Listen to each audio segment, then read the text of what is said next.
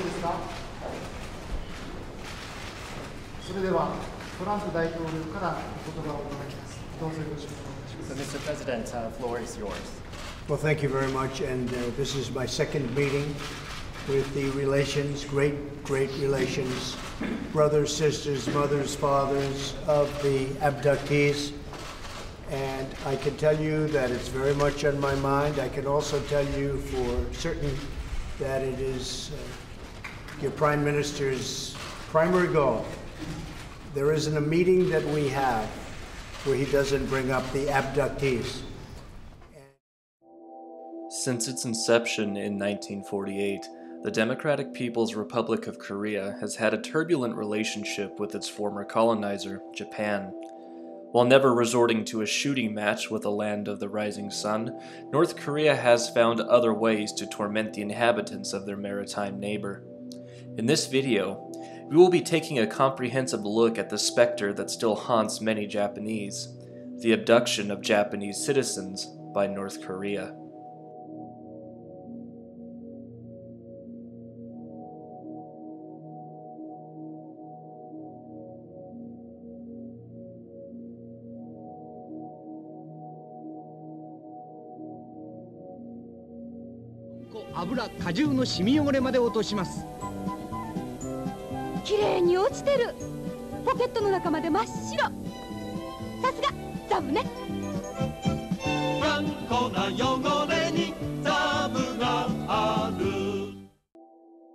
The 1970s was an esteemed time for the small archipelagic nation. Japan had ascended from the ashes of its imperial past to become the second largest economy in the world, second only to its largest trading and defense partner, the United States. While across the East Sea, the Chinese were in the midst of a cultural revolution, and its former colonial possession of Korea locked in a bitter conflict with itself. Japan appeared all but invulnerable as its potential adversaries' internal conflicts enabled Japan to sail along in comparative peace. It was during this time, predestinately, that a sinister operation was taking place. From 1977 to 1983, ordinary Japanese citizens, irrespective of age, gender, or occupation, began disappearing with alarming regularity across coastal regions of the Japanese main islands. Victims were as young as 3 years old and included siblings, couples, mothers and daughters, schoolgirls, and restaurant workers. These were all ordinary people who had no reason to disappear without a trace. For decades, the National Police Agency, the central law enforcement agency of Japan, struggled to uncover any evidence as to the whereabouts of the missing people. Friends and family of the disappeared all reported nothing out of the ordinary with their loved ones. Investigations into their personal lives revealed the same. Police had very few clues to begin with. Virtually all that was known was that these people all went missing near or on the coast. These were not affluent victims, nor were they involved in any criminal activity. These were ordinary Japanese citizens, the kind of people a nation as a whole, quote, wouldn't miss, unquote. There were suspicions that these disappearances were the work of North Korean agents since the investigations began. However, there was no concrete evidence that tied North Korea to any of the suspects, nor was there any plausible motive for North Korea to kidnap these people. There were plenty of North Korean sympathizers in Japan who were fluent in Japanese within the Jong-Il community, as well as the Socialist Party of Japan, who could have likely been persuaded voluntarily to go to North Korea. For years, the hypothesis of North Korean abductions was written off as a conspiracy theory and not given any real recognition by law enforcement. As time went on, leads began to dry up, and for over 2 decades, these disappearances would go unsolved.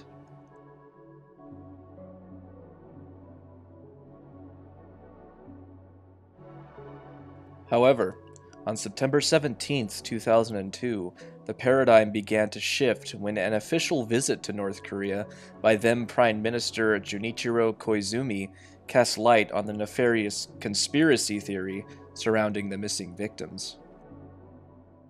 During his official visit to the DPRK in an attempt to normalize relations, Then North Korean leader Kim Jong-Il admitted that the conspiracy theory surrounding the abduction of Japanese citizens by North Korean spies was true. North Korea would officially admit to abducting only 13 Japanese citizens in total. In the years that followed, North Korea has repatriated 5 of those victims who now reside in Japan. It is ordinarily believed that the sole reason for the abductions was to secure native Japanese speakers who could then train North Korean spies. However, further dialogue with the North revealed that there were a plethora of reasons.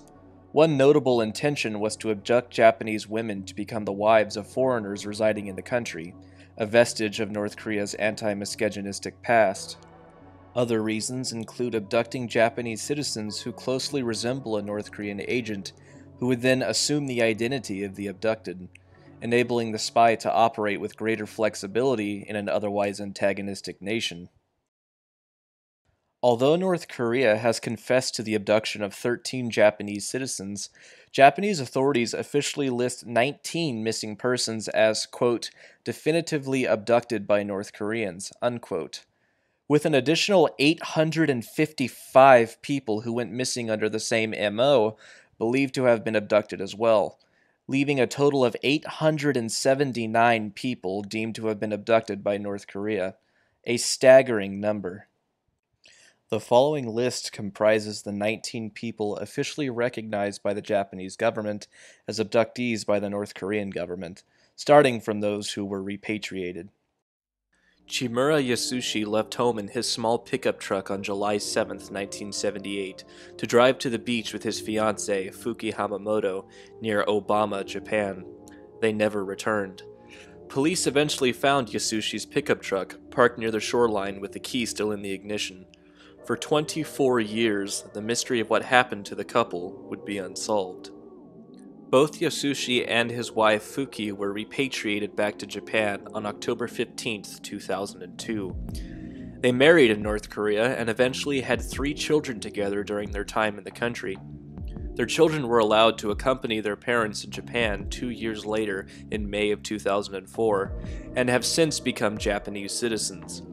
While the couple returned to a nation that welcomed them home with open arms and celebration, it was a bittersweet moment for Yasushi, whose mother had died just 6 months before his return in April. On July 31, 1978, 20-year-old Haisuke Kaoru made plans to meet his 22-year-old girlfriend, Okodu Yukiko. Kaoru was last seen leaving his home on his bicycle while Yukiko was last seen leaving work, telling her co-workers she had plans to meet Kaoru that day. They were never seen again. Police only found Kaoru's bicycle abandoned outside a public library near the shoreline in Kashiwazaki. Like Yasushi and Fuki, both Kaoru and Yukiko were repatriated back to Japan on October 15, 2002. They also had married during their quarter-century stay in the DPRK and produced 2 daughters who were likewise allowed to leave North Korea and live beside their parents to this day. On August 12, 1978, 19-year-old Soga Hitomi left with her mother, Soga Miyoshi, 43, to go shopping.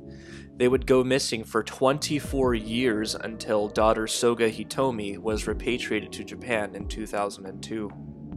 Soga Hitomi's time in North Korea is notable because she wound up marrying American defector Charles Robert Jenkins while the two were in North Korea. The two had met when Jenkins was directed to teach her English. The two produced 2 daughters in North Korea, and they currently live together in Sado, Japan. Charles Jenkins passed away in 2017. Tragically, Hitomi's mother, Miyoshi, was never found. North Korea denies that she was ever brought into the country. However, Hitomi vehemently refutes this and continues to declare that her mother is alive and living in Pyongyang. She continues to appeal for her mother's release to this day. Hitomi Miyoshi remains categorized as missing by Japanese authorities. The whereabouts and ultimate fate of Hitomi Miyoshi remains unknown. On November 15, 1977, 13-year-old Megumi Yokota strolled home with a friend from school before they split in different directions.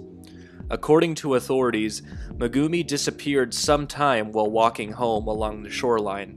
North Korean officials confirmed that she was one of the abducted and provided a detailed description of her life in the country. The North Koreans claim that she was abducted on a boat and taken uninterrupted to North Korea, where she was to educate North Korean spies about Japanese and South Korean culture. She allegedly married a South Korean abductee named Kim Young-nam and produced one daughter together named Kim Eun-gyung. The North Koreans declared that Yokota committed suicide in 1994 and repatriated her remains back to Japan. However, subsequent DNA examination revealed that the remains were not Yokota's, prompting many in Japan, including Yokota's parents, to believe that she is still alive. The family of Kim Young-nam, Yokota's husband in North Korea, was granted permission to visit him in the north, and quoted him as saying that Yokota indeed committed suicide in 1994 after a prolonged battle with mental illness. They also stated that Kim Young-nam has since remarried. There has also been contention surrounding the results of the DNA testing done on the remains that were attributed to Yokota, as the person who performed the test was not qualified to do so independently without a senior member assisting him. Despite this, the Japanese public remains steadfast in their position that Yokota is alive. In 2011, a South Korean newspaper reported that a Pyongyang directory listed a woman by the name of Kim Eun-gong who shares the same birthday as Yokota, and is listed as married to a Kim Young-nam. However determined the public may be, barring the North coming clean or a new DNA test authenticating the remains as that of Megumi Yokota, she is still officially listed as missing. In June of 1974, 7-year-old Ko Kyung-mi and her 3-year-old brother Ko Kang disappeared and have never been seen since. Information on these innocent babies on the Korean and English side of the internet is scarce. However, authorities believe they were abducted to North Korea by a woman named Kinoshita Yoko, a North Korean agent who also goes by the name Hong Soo-hye. Kinoshita Yoko has since been indicted by the police, who have demanded her extradition to Japan to face numerous kidnapping charges. Nevertheless, the North Koreans have thus far refused. Kinoshita Yoko is currently wanted by both Japan and Interpol. North Korea denies ever abducting Ko Kyung-mi and her brother Ko Kyung. The whereabouts and ultimate fate of these young children remains unknown. In September of 1977, 52-year-old Kume Yutaka, a security guard at his local city hall, took a walk with an acquaintance to the nearby shore near Ushitsu, under the guise of discussing with him about a potential trade deal. Unbeknownst to Yutaka, his friend was a North Korean spy, who promptly delivered Yutaka over to North Korean agents, who inserted him on a boat straight to North Korea. In a remarkable stroke of luck, Japanese police succeeded in eventually arresting the friend, and in doing so were able to gain valuable information on the motive of the abduction, as well as crucial information about North Korea's activities in Japan. This case is widely believed to have led to the Japanese public to believe that North Korea was behind the bulk of these disappearances. The National Police Agency of Japan has since indicted Kim Se-ho, a senior North Korean official who is suspected of masterminding the abduction, and called for his extradition. He remains wanted by both the National Police Agency and Interpol. Evidence notwithstanding, North Korea continues to deny the abduction to this day. The ultimate fate of Kuma Yutaka remains unknown. However, given his advanced age, it is probable that he is now deceased. On the night of October 21, 1977, in Yanago, Japan, a 29-year-old woman, Kyoko Matsumoto, disappeared somewhere after her mother saw her walking to a nearby knitting class. She was never seen again. For decades, the North Korean government has continuously denied that they abducted Mrs. Matsumoto. However, in 2012, a group comprised of family members of abducted South Koreans told reporters that Kyoko Matsumoto was alive and had been living in Chongjin until 2011, when she was relocated to Pyongyang. It was further reported that she married either an ethnic Japanese man or a North Korean man from Japan, and is currently employed as a flower farmer. A 2019 report from the same group reported that she had been hospitalized in Pyongyang for a, quote, chronic illness, unquote. Japanese officials have appealed with North Korea for any information regarding her disappearance. However, North Korea has never responded in any way, shape, or form to their inquiries. Kyoko Matsumoto remains categorized as missing. The whereabouts and ultimate fate of Kyoko Matsumoto remain unknown. In July of 1978, 28-year-old Tanaka Minoru, a resident of Kobe, disappeared. According to authorities, Minoru was deceived by a former co-worker at a diner he used to work at into taking a voyage abroad. It is accepted that this co-worker orchestrated for him to be unknowingly sent to North Korea. North Korea for many years denied all involvement regarding the disappearance of Tanaka Minoru. However, in February of 2019, North Korea abruptly reversed the stance by stating to Japanese officials that Minoru is alive and well in Pyongyang and that he defected of his own free will. Negotiations concerning potential repatriation to Japan are still ongoing. Despite the sudden disclosure of his ostensible residency in Pyongyang, Tanaka Minoru is still officially listed as missing, as Japanese authorities haven't been able to verify the North's claims. In June of 1978, 22-year-old Yeiko Taguchi, a single hard-working mother of 3 young children, went missing one night after completing her shift at a local bar where she was employed. Whoever abducted her left no evidence for investigators to follow. In 2002, when North Korea acknowledged the abduction of Japanese citizens, Yeiko was listed as one of those abducted. North Korean officials claim that Yeiko died in 1986. However, one infamous figure condemned North Korea's claim as a blatant lie. The person in question is none other than Kim Hyun-hee. For context, Kim Hyun-hee was a former North Korean agent who helped carry out the bombing of Korean Air Flight 858 while en route from Thailand to South Korea. The explosion took the lives of all 115 passengers on board. Kim Hyun-hee was later arrested and extradited to South Korea, where she was expected to face the death penalty. However, she was pardoned by then-President Roh Tae-woo, who called her, quote, a puppet of the real culprit, unquote. Kim Hyun-hee since resettled in South Korea, and later testified that Yeiko Taguchi was her former instructor, and later friend who went under the name Ri Eun-hye, and that she was alive in 1987, a year after they claimed she had died. She alleged that Yeiko was a kind woman who would often weep about missing her children. Authorities produced a composite sketch based on Hyun-hee's memory of what Yeiko looked like. Yeiko's children, now grown, all believe their mother is still alive. In 2011, South Korean intelligence told the children that their mother was relocated to Wonha-ri in the South Pyongan province and that she has since remarried. Yeiko's son still pleads for his mother's safe return, saying in 2008, quote, I was separated from my mother just 30 years ago when I was 1 year and 4 months old. Therefore, I don't remember my mother's warmth, voice, or smell. We want to return to being an ordinary family and regain a part of the time lost over the last 30 years, unquote. North Korea maintains that Yeiko died in an automobile accident in 1986. Her current whereabouts, as well as her ultimate fate as of 2020, remain unknown. 23-year-old Ichikawa Suichi left home on August 12, 1978, announcing that he would go to the Fukiage beach with his lover, Matsumoto Rumiko. Rumiko allegedly informed her family of the same plans. They did not return. 2 days later, his vehicle with the doors locked was observed at the Fukiage beach campsite.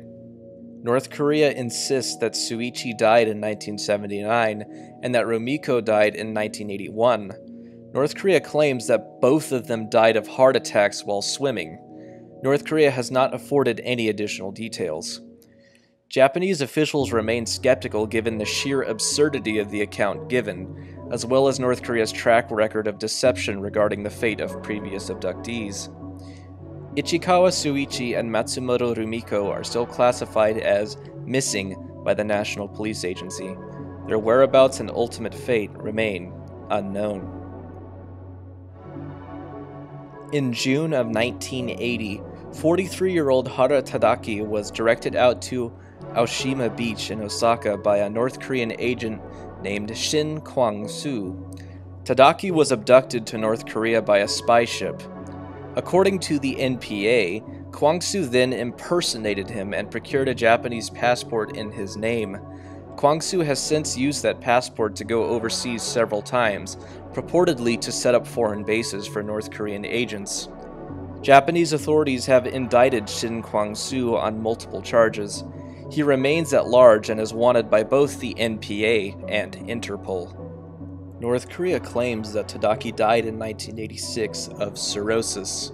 Japan rejects this claim and has continued to urge North Korea to administer confirmation for its claims, as well as to be more equitable. Hara Tadaki is still classified as missing by Japanese authorities. His current whereabouts, as well as his ultimate fate, remain unknown. In 1980, Japanese males Ishioka Toru and Matsuki Kaoru were vacationing in Madrid, Spain, where they vanished without a trace. 8 years later, Toru's family received a perplexing letter from Toru, postmarked from the Polish People's Republic. In it, Toru stated that he, along with Matsuki Kaoru and a Japanese woman by the name of Arimoto Kaiko, were staying in North Korea. This was the last time anyone heard from any of them.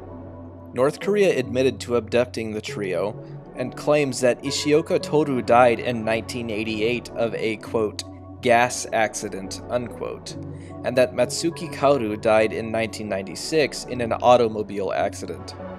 As stated before, Japanese authorities remain doubtful that all but 5 of their citizens are deceased and urge North Korea to come clean about the situation.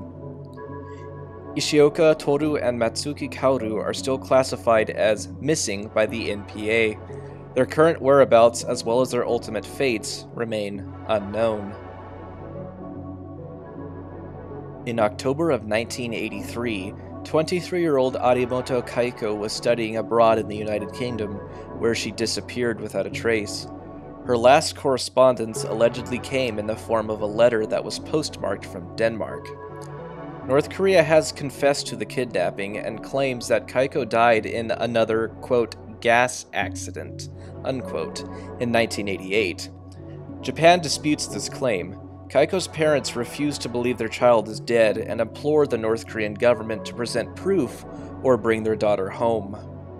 Arimoto Kaiko is still categorized as missing by the NPA. Her prevailing whereabouts, as well as her ultimate fate, remains unknown. The National Police Agency of Japan, in coordination with Interpol, has indicted several suspected North Korean officials for their roles in the abduction of Japanese citizens.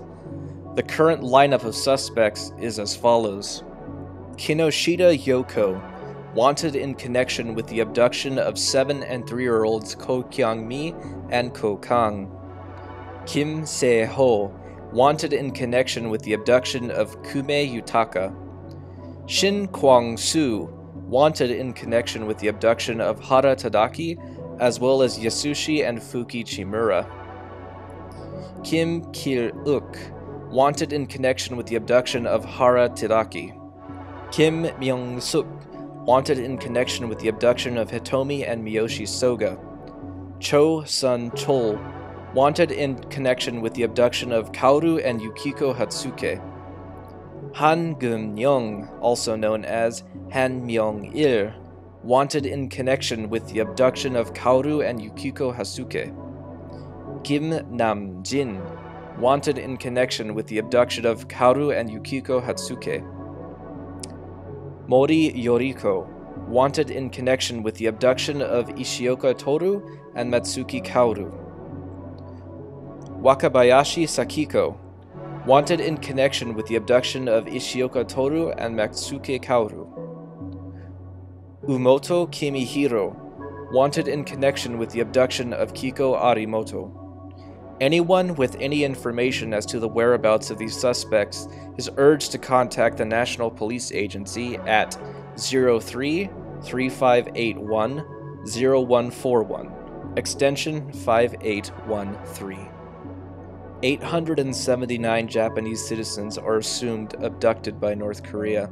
If we all work together, it may be conceivable to bring even just one of them home. Anyone with any knowledge regarding the whereabouts of these victims is advised to contact the National Police Agency, again at 03-3581-0141, extension 5813. Together, we can all make a difference.